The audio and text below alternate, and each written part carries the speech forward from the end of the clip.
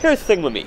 I'm one of those people that's always kind of struggled to do anything right. I mean, I guess you could say I've never fulfilled my true potential. Whatever that means. To be honest, I'm starting to think if I ever had any.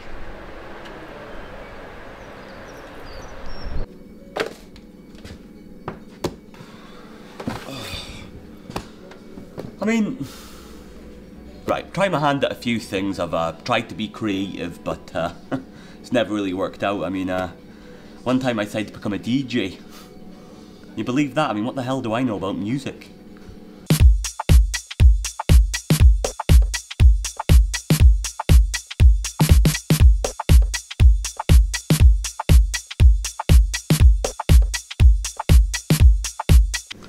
I mean, that was a particularly bad decision. I mean, I thought folks on drugs were supposed to be laid back.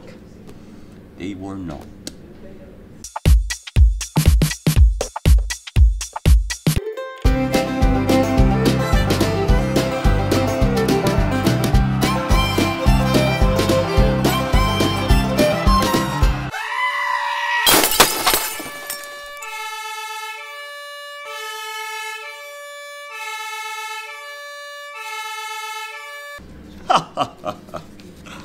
Still, it wasn't as bad as the time I decided to be a filmmaker.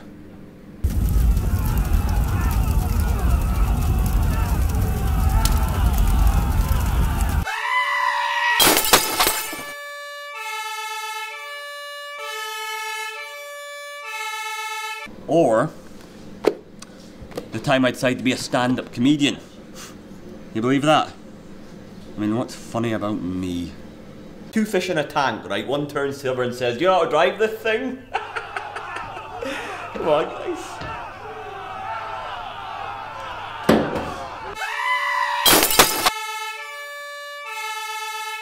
So that's me, the downtrodden hero type.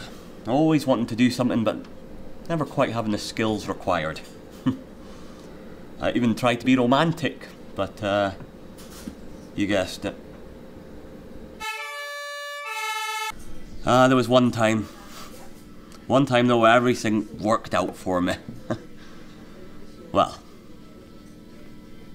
almost. It was Friday, it was a bank holiday weekend, and it was time to get my drink on.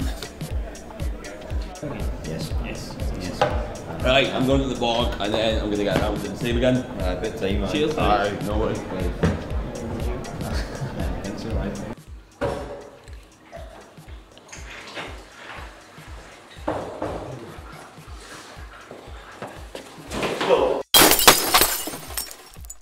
I mean, I'm not a fighter. What was I supposed to do? I mean, granted it was my only pair of glasses, but I mean, it's not like I'm blind without them. Well, not totally anyway.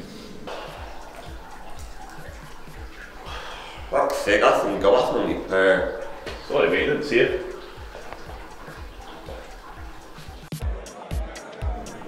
I mean, yeah, I'd had my fair share of romantic encounters, but, you know, never with any real beauties. Until... Granted I didn't have my glasses on, but it was a vision of beauty. I couldn't believe it.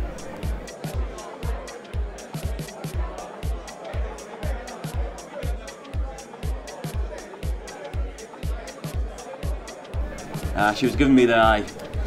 It was my opportunity to pull a really nice lassie for the first time.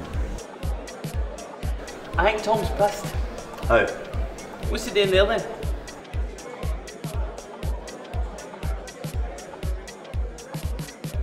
That's Tom just been a fud. He thinks he's hilarious, but he always takes it too far.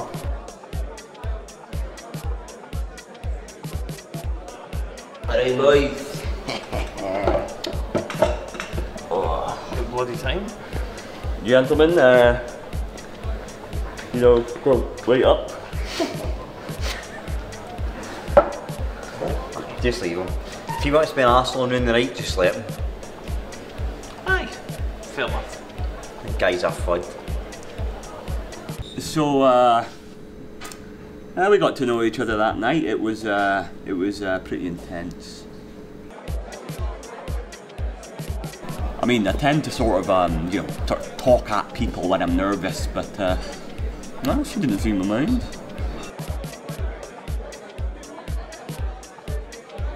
Granted, she didn't talk much or at all, really, but I mean, she was smiling, and when I suggested we leave together, she seemed keen.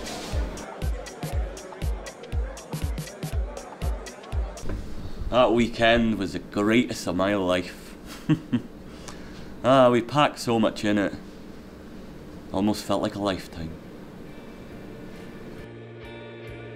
We went for romantic walks in the park, only stopping briefly for a kiss. Even though I didn't have my glasses, it didn't matter. For the first time I could see true love, and it was staring back at me. We were having the time of our lives. I mean, granted, she didn't really talk much, or at all. And I didn't know her name. But I mean, it didn't matter, we were in love. I mean, people were always staring. I mean, I just thought it was, you know, one of those guys who was, you know, punching way above his weight. Fine by me. Like every great love story, there was a stick in the tail.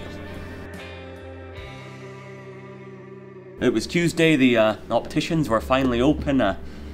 Got my glasses sorted, and I was on my way to our special place to meet her. I mean, you know, she hadn't seen me without my glasses on, so like, I thought it would be really funny to sort of sneak up on her with my glasses on and be like, hey! You know, try to be funny in that. Well, it kind of backfired.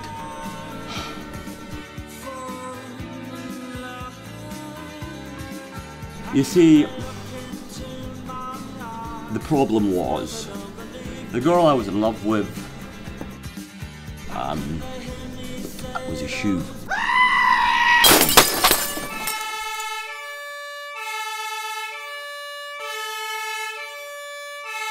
I mean, I should have noticed, you know, all the telltale signs were there, people stirring, she smelled of odour eaters, her tongue was massive.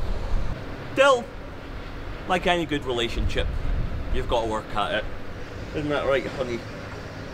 Come on, you, let's go. Seems like old times, dinner dates and flowers, old times, staying up all hours, making dreams come true, doing things we used to do. Seems like old times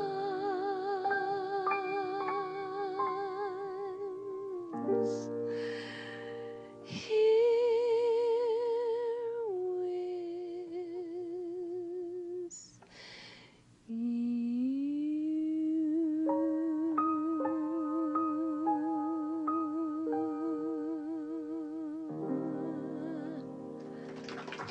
Thank you.